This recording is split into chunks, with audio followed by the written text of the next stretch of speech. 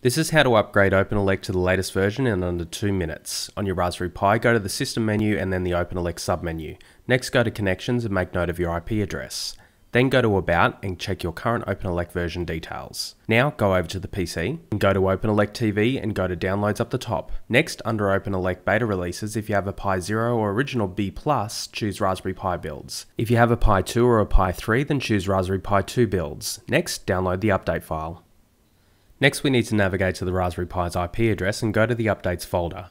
Copy the file we just downloaded into this folder and then let's go back to the Raspberry Pi.